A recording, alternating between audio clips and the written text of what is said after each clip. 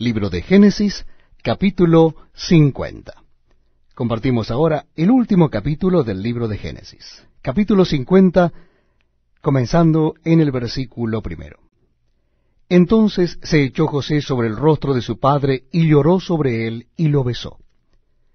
Y mandó José a sus siervos, los médicos, que embalsamasen a su padre, y los médicos embalsamaron a Israel.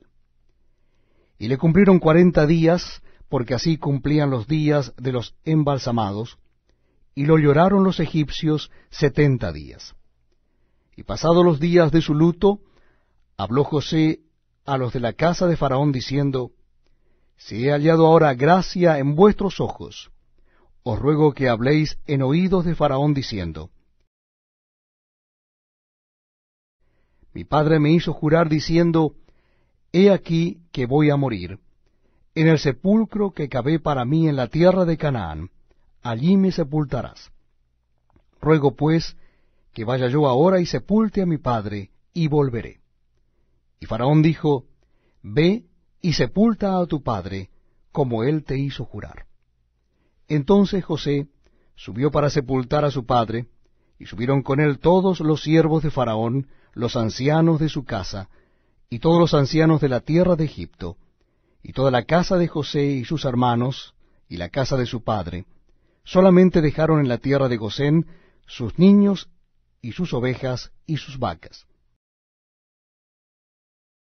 Subieron también con él carros y gente de a caballo, y se hizo un escuadrón muy grande. Y llegaron hasta la era de Atad, que está al otro lado del Jordán, y endecharon allí con grande y muy triste lamentación. Y José hizo a su padre duelo por 7 días. Y viendo los moradores de la tierra, los cananeos, el llanto en la era de Atad, dijeron: Llanto grande es este de los egipcios.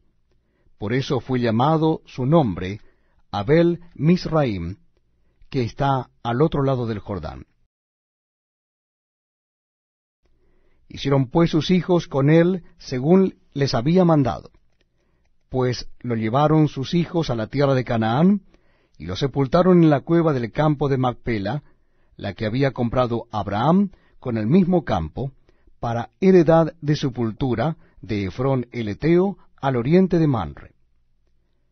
Y volvió José a Egipto, él y sus hermanos, y todos los que subieron con él, a sepultar a su padre después que lo hubo sepultado.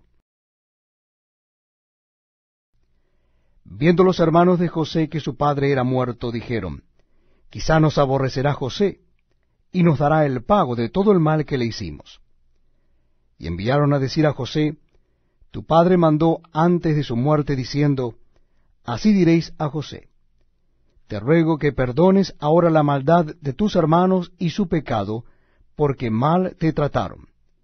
Por tanto, ahora te rogamos que perdones la maldad de los siervos del Dios de tu padre. Y José lloró mientras hablaban.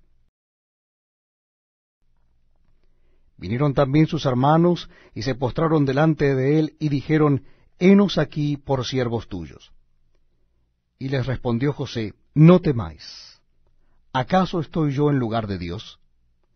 Vosotros pensasteis mal contra mí, mas Dios lo encaminó a bien, para hacer lo que vemos hoy, para mantener en vida a mucho pueblo. Ahora pues, no tengáis miedo. Yo os sustentaré a vosotros y a vuestros hijos. Así los consoló, y les habló al corazón. Y habitó José en Egipto, él y la casa de su padre, y vivió José 110 años. Y vio José los hijos de Efraín hasta la 3ª generación.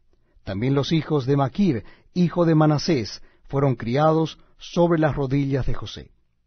Y José dijo a sus hermanos: Yo voy a morir, mas Dios ciertamente os visitará, y os hará subir de esta tierra a la tierra que juró a Abraham, a Isaac y a Jacob. E hizo jurar José a los hijos de Israel, diciendo: Dios ciertamente os visitará, y haréis llevar de aquí mis huesos. Y murió José a la edad de 110 años, y lo embalsamaron, y fue puesto en un ataúd en Egipto.